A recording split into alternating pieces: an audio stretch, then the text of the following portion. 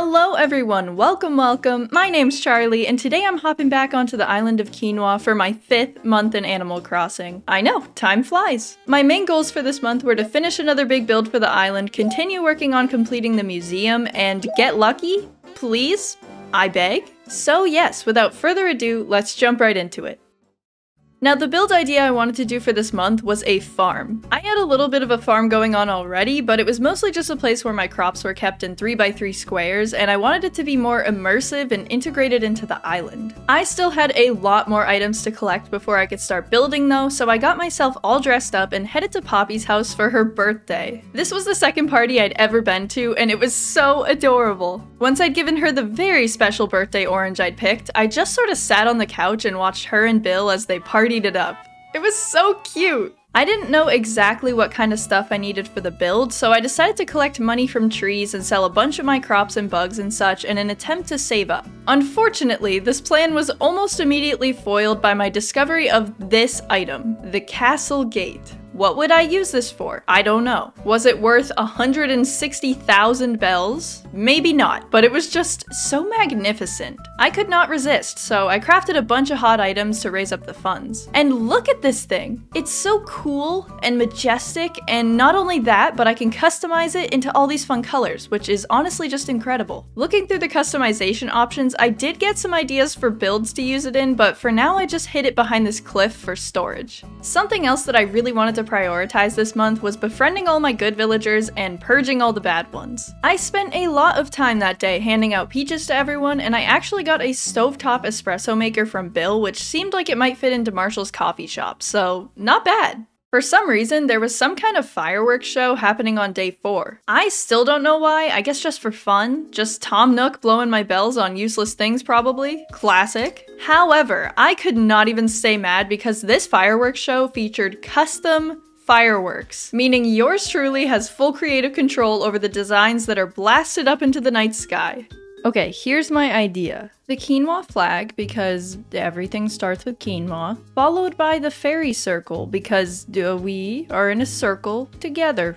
But if said community melts into a puddle, follow my footsteps, and everybody will follow you. And together we will sing songs and scream. Yeah, that's a narrative, that's good. After setting down my lovely espresso maker, I returned to the island that night for the main event. It was actually really cute. Still have no idea what the purpose is, but Julia gave me a sparkler and it just warmed my heart. I loved it so much. Nothing brought me quite as much joy though as seeing my work blasted into the sky. It was so beautiful. I think it really brought the citizens of Quinoa closer together, and I'm just proud to be the catalyst for that. Truly amazing. When I awoke the next day, I realized that for some reason I had like 11 fossils just sitting in my inventory, so I headed over to the museum and got them assessed by Blathers, and miraculously, I finished up the fossil exhibit. So that's one goal down. As a reward, Blathers gave me this super cool fossil poster, but you know, the real reward is getting to see my life's work displayed in the museum for all to enjoy. That's the real gift here. I do have one grievance though if Nintendo or Blathers is listening to this. Why do I have to keep getting my fossils assessed by him in order to sell them? Like, wouldn't it make more sense if after I found them all, I could use my collection as a guide and just assess them myself or just know what they are? It's just so much work to go all the way up there just to go all the way back down to sell them. And I know that's poor city planning and that's on me, but ugh!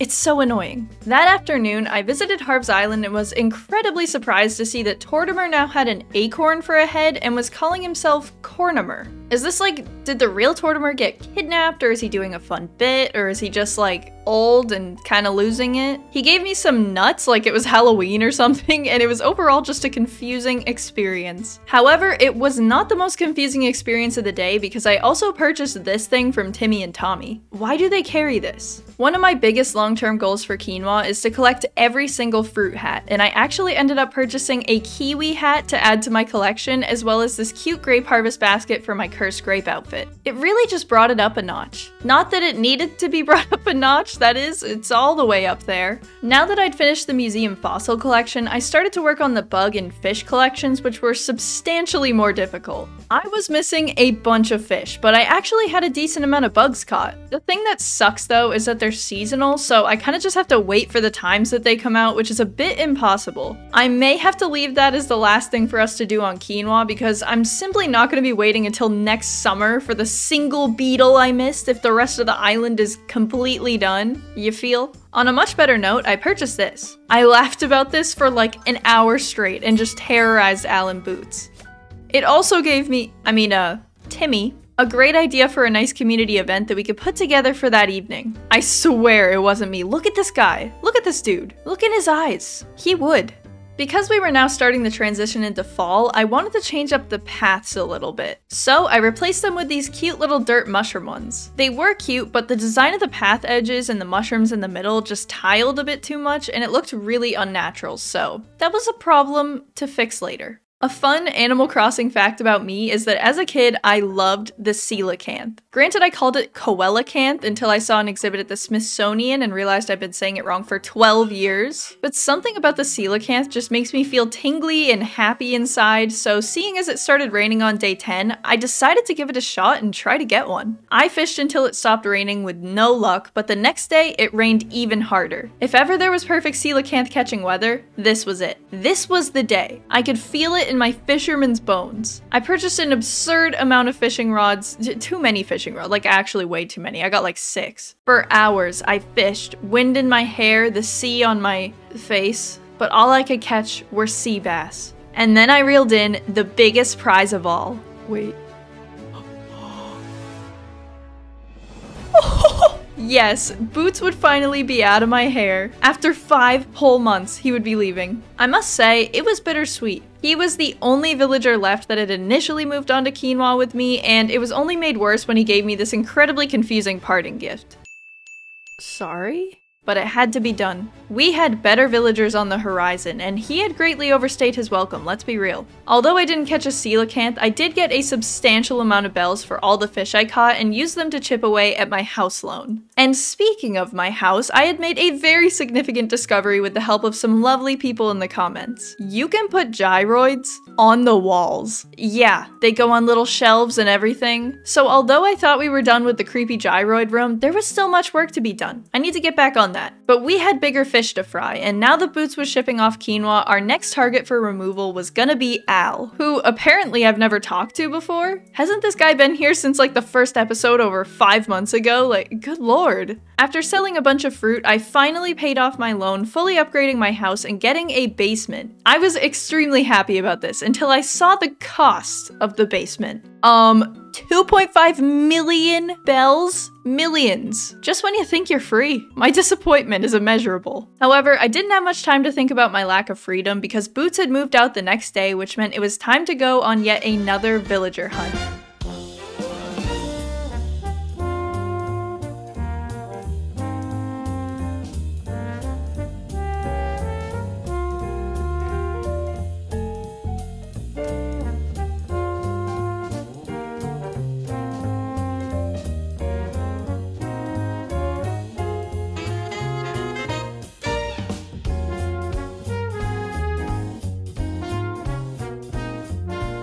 I visited a lot of different villagers on a lot of different islands, but unfortunately none of them were lucky and I didn't really feel like grinding for more Nook miles, so I just accepted my defeat and turned my attention to grander island planning. I have a bit of a vision for the final version of Quinoa, and part of that vision is having a cute little charming city area as well as a bit of a shopping district. I'd found these new brick paths after searching through a bunch of designs and it matched my vision absolutely perfectly, so I started the grind of placing them all down. I also found these really beautiful grassy flower paths, and I do have an idea for a build to do for Poppy, and let me just say, these paths fit perfectly. When I woke up on day 14, the first thing on my mind was who had autofilled into Boots' house, and yeah, not too hot. It's literally Eloise. It has the same floating hair thing. My disappointment is indescribable, but I numbed the pain by spending the next couple hours placing down more paths, and I'm pretty pleased with how the different areas were coming out. The fish and bug collecting was not going well though, I won't lie, so I started to work on collecting the art from Red once again, even though it's pretty much just as slow and tedious. I'd at least gotten one new painting that day, but my art gallery is essentially empty. I just really don't know how I'm gonna fill the whole thing. It's gonna take ages. As is on brand, I opted to numb the pain of this realization with hours of path laying, and I got a substantial amount placed down near the town hall as well as in the museum area. I had big plans for where these paths would go, and it takes forever to get rid of the old paths and put new ones down, so I was trying to chip away at it whenever I had free time. My main inspiration for the design was those classic small towns with the brick roads and cute shops that look kind of like these ones. Instead of having them just be separate things that sit there, it's more like a real town where there's little stands on the roads, stuff going on, and these shops and buildings just happen to be there. One fun thing that broke up all the monotonous tasks was that Halloween was coming up. Not only had I received a letter in the mail from Jack, but there were also adorable little Halloween decorations being sold in Nook's Cranny, and you know I just had to buy some. But by far, the most exciting part for me was choosing a costume. I didn't really have any good costumes in my wardrobe, so I headed to Able Sisters and got this like Legend of Zelda outfit. It wasn't my costume of choice, just a backup if I didn't find anything better. After so much time placing the brick paths, I started to get a bit bored of them and began to lay down some of these like stone dirt paths too. I thought they paired pretty well. The problem though is that the way I placed them in my design portal messed up like my entire town, and I couldn't just swap them because I'd already placed a ton down before I realized, so I just had to painstakingly remove them all and replace them correctly. The amount of hours I spent on these paths cannot be properly conveyed. It was a big task, but not as big as this rockhead statue. Wow, look at this thing. I was happy it was a fake so I could steal it for personal decoration. When I was fishing the next day, I saw that our lovely Julia was thinking of moving out, and although I was sad, I am so glad that she did, because guess what? Guess what? Guess what? Guess what? Guess what? If you don't already know what, watch the video that pops up in the corner, don't want any spoilers. We finally got lucky. I went on a whole big villager hunt. There's a video I posted of it that is so much fun, but I was just absolutely ecstatic. For some reason, this was the outfit I chose to greet Lucky for the first time on Quinoa. I also just had to purchase all the color variations of these creepy eye things. They're like my favorite accessory in the game. I slapped on the yellow pair and then headed over to Lucky's house for the first time. And it was definitely a vibe. I wasn't exactly sure what the theme was just from the walls and flooring. It just kind of looked like dirt, but I'd have to check back again later. Of course, I also had to take some photos just to commemorate the moment, and I mean, they came out great. Oh wow. We'll fix this, we'll fix this. Now that we'd gotten lucky, our next priority was to decorate the island so he'd fall in love with Quinoa and want to stay on it forever. The first step was to add a little bridge right here from Nook's to the left side of the island, which looked way better than the little land one that was there before. I also bought this teeny tiny little treats basket because it just captured my heart. It really helped me keep in the Halloween spirit. It was at this time that I also learned giving villagers clothing items that they liked was a way better way to increase their friendship. So I went out on a bit of a shopping spree and got a bunch of stuff to hand out to people. Not only did giving out clothes increase friendship, but they all looked so cute in their new outfits, and I just found it really fun to shop for everyone. I had a chunk of free time on day 19, so I spent a couple hours on pathing once again and ended up completely finishing the paths for the shopping district. Now it's like a blank canvas and all I have to do is clutter it up a tad and add items and such, which I am very excited for. The first little design I did this for was an outdoor flower shop, and I basically just used the grassy paths, some cobblestone, and a flower wagon to start it off. Even though it was simple, I really loved it, and I thought it added a lot to the area already. By day 20, I'd collected all the items I needed for the farm build, so the time had come to create the beautiful Quinoa farm. After customizing a bunch of my items and ordering the last of the stuff I needed, I spent a whole afternoon building the cutest dang Animal Crossing farm I've ever seen. I posted a whole video on the more specific building process for it, but essentially it's a little duck farm, and I'm gonna have a farmer's market on the right side of it, as well as a creamery on the left that heads up to where the museum is. This is seriously my favorite build I've done on Quinoa yet, and I run through this area all the time just to look at it and be happy on my little farm. I was super inspired that day, so I also built this little apple cider stand that I'd been thinking about for a while. I really love this build too, and I think it's just a cool, cute way to naturally blend the different parts of the island together. One aspect of quinoa I really wanted to work on was the transportation flow, so I began adding more bridges and inclines to areas that were kind of inaccessible, like this spot next to the museum. The thing about bridges and inclines though is that they're very, very expensive. And for the first time in my life, I stooped down to trying the stock market. I've said it before, I've never done the whole turnip thing, let alone successfully, but I really went all in. I bought 210 of them with all the bells I had, and then farmed the money rock, sold a bunch of bugs, and purchased 190 more.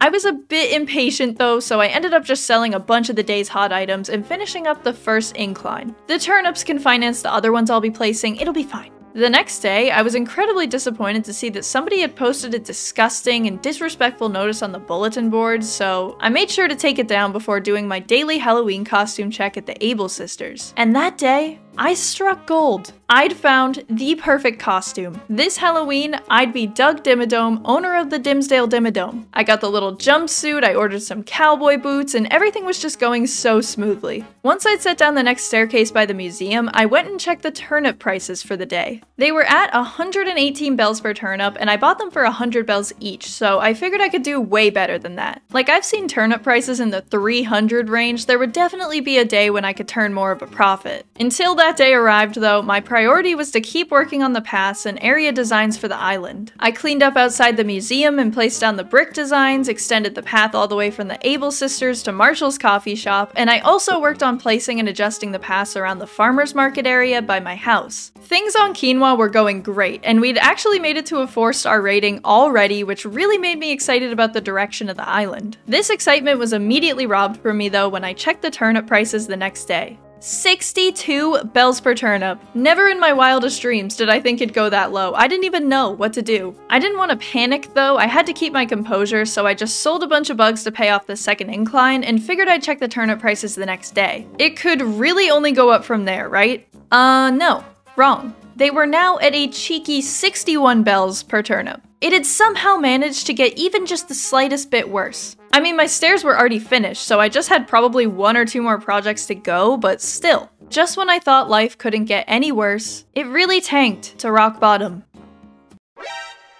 Are you kidding me? Lucky! These are not the kind of people we fraternize with! I am so disappointed in you, young man. I cannot believe this! Out of everybody, you could have hung out with Tammy and I wouldn't have given a freaking heck. It's okay. It's okay. Just gotta numb the pain by mindlessly decorating for hours at a time. But Al needs to be removed. It's gone too far. After placing down my next incline, I decided to tackle decorating the area behind the museum. I wasn't 100% sure what I wanted to put there yet, but I wanted to have a bit more of an empty canvas. So I placed the Dunkelsaurus and my big head statue on the rocks by the beach, and I actually really like them there. I think I might try to make this area of the beach part of the museum. That might turn out really cool. With that area completely cleared out now though, I placed down the brick paths and finished preparing it for decoration. The next day was our last day for the month, and fittingly, it just so happened to be Al's birthday. It's like the game knows. It's trying to irk me. You know what was even more wonderful? My turnips were completely rotten now. Apparently they rot at the end of the week that you buy them. I did not know that. So yeah, my investment down the drain, and history repeats itself as turnips are again only used as a way for me to catch ants and flies for the museum. I don't know why I never learn. I also found this fossil that literally looked like a pile of poop, or like a chocolate cluster. I don't really like chocolate, so to me this could honestly be a chocolate turtle and I wouldn't know. To finish off for the day, I purchased some of these street lamps and customized them to look like they had little flower baskets hanging off them. They were really the perfect street lamp to match with the brick paths, so I was incredibly excited to have found them. And in honor of Al's birthday, the last thing I did was place down this trash can because it reminds me so much of him.